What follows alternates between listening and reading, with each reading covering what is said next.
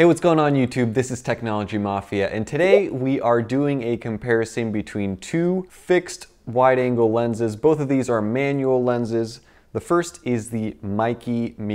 This is the 12mm f2.8, and we are comparing that to the Rokinon 12mm f2.0. So let's start by taking a look at both of these lenses up close. Here are the two lenses next to each other, and you can tell immediately that they are almost identical except for the color. Both of them have the same type of design and shape at the very end. Both of them have red rings on them. The focusing rings are about the same size on each one. The aperture rings are also very similar length. Everything is very close. Front lens element is larger on the Meike lens, however not by much. Around the back, same story. Neither one has any electronic connections because they are manual only lenses. In real world use, I have found that focusing is easier on the Rokinon. It's easier to pinpoint focus, I should say, with the Rokinon lens.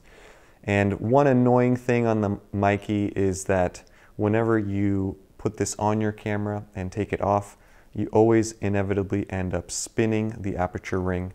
That does not happen with the Rokinon because the aperture ring is not at the very end, so you have a little bit of room to where you can grip it and put it on your camera and take it off. Here is the Meike lens on the A6000.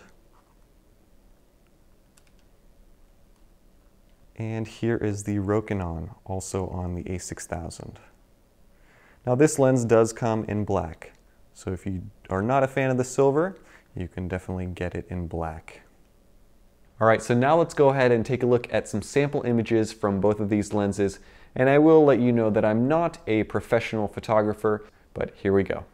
Alright, so this is the first image that we will look at, and because both of these lenses are manual lenses, the camera does not recognize the aperture settings, nor the focal distance, nor the model of the lens. So for the purposes of this comparison, I will be stating the aperture for each image, and I will keep all of the Rokinon images on the left, all of the Meike images on the right, just to make things easier for you guys. So this particular one was taken at f4 at 1/125 of a second, ISO 100. So let's compare these two. Let's start with center sharpness. All right, so what do we have here? So off the bat, I think that the Meike is sharper here. There is more definition in the tile. I can definitely confirm that. Let's take a look a little lower here. Less of a noticeable difference here.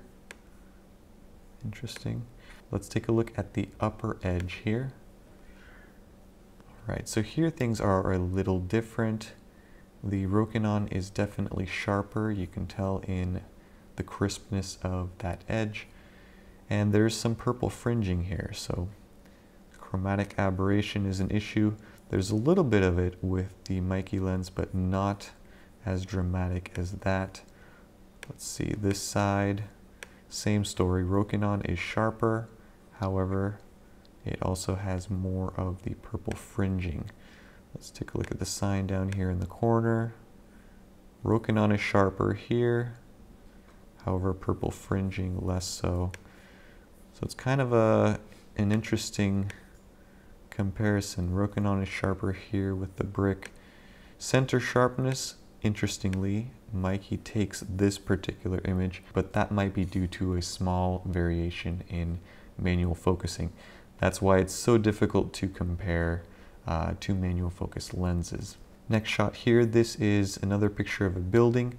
This one was shot at f5.6, so both lenses are stopped down a little bit. Let's see if we can tell much of a difference. So Rokinon on the left is definitely sharper here with the brick and the sign.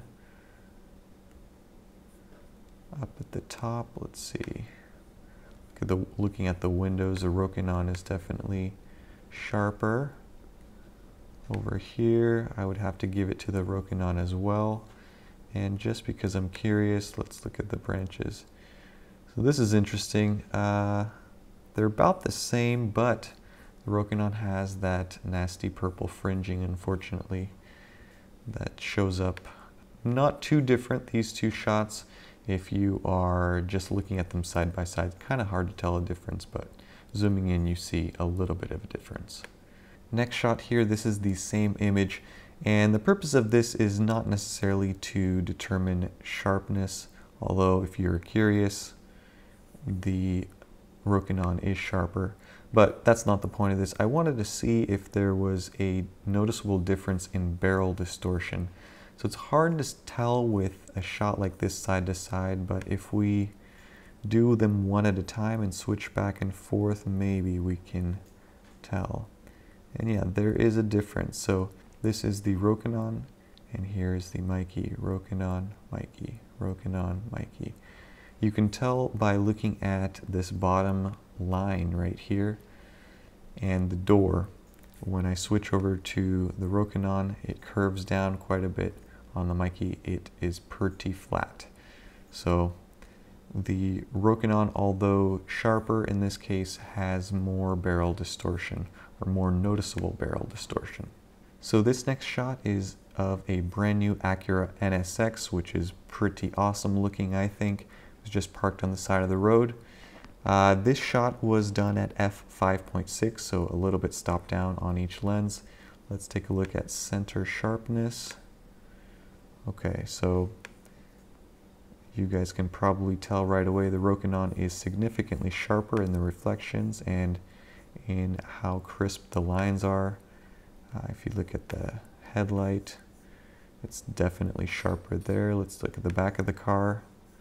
Sharper. The car behind it is also sharper. Even the background is noticeably sharper. And both of these shots were taken at the exact same setting, so 1/30th of a second at ISO 100, and again 5.6. Not sure why the Meike is not performing in this shot. So the next shot is done at f2.8, 1/100th of a second, ISO 100.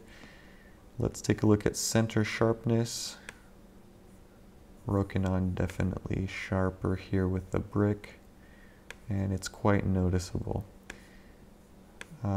Looking at the trees and the leaves, again, Rokinon is significantly sharper than the Meike. What else is interesting about this image is that although both of them are shot at f2.8, the Meike image looks a little bit darker to me, and I don't know why that is. It should look exactly the same, but once you zoom in, you can tell that this is significantly or noticeably brighter than the same image from the Meike. So this next shot, I wanted to take a look at bokeh. So this one was shot at the same camera settings here, 1/40 of a second, ISO 100, both at 12 millimeters. The Rokinon I did at f2, and the Meike I did at f2.8. So the Rokinon image is definitely brighter, and it has a creamy bokeh, as you can tell. So if we zoom in on these flowers here, the Rokinon image is a little bit sharper. Not by much, but it is sharper. And the background is more blurred out, which is what you want if you are using a wide-angle lens for portraits, which I do not recommend. So that's just a difference of how much light you get. So take a look at that. So that's the Rokinon and the Meike. Rokinon, Meike, Rokinon, Meike. The next image is done also at f2.8. This is the side of a building. What's interesting about this one is, again, that the Rokinon looks so much brighter than the Meike at the same f-stop, which doesn't make any sense to me. So this is 1/25, ISO 100. If we're looking at sharpness, it's about the same. However, if I had to give it to one, it would be the Rokinon, because the tree is definitely sharper here. But the takeaway from this one is just how much brighter it is. The next image here is my wife. She is studying outside, and both of these shots were done at f2.8. So again, in this case, you can tell that the Rokinon is brighter, lets in more light. The Meike is a little bit darker. Let's take a look at sharpness on the face just for fun. Rokinon definitely takes it here. And bokeh is about the same for both. And the last picture here is just of the front of Nordstrom. Both of these shots were done at 1/160th ISO 400. The Rokinon is shot at f2 and the Meike at f2.8. And the purpose of this is again to show you how much more light you are getting with an f2 lens versus an f2.8. Even though it's a half stop, it is noticeably brighter here. Now you could definitely take the Meike image and brighten it in post or put a couple of filters on it and it will look almost identical, but this is just comparing what is coming out straight from the camera without any adjustments whatsoever. So Rokinon is definitely nicer if you are working in low light situations. So that is it for these sample images. If I had to keep one of these lenses, it would definitely be the Rokinon lens. Even though it costs more, I think that it is money well spent. It is a nicely built lens. I found it easier to focus.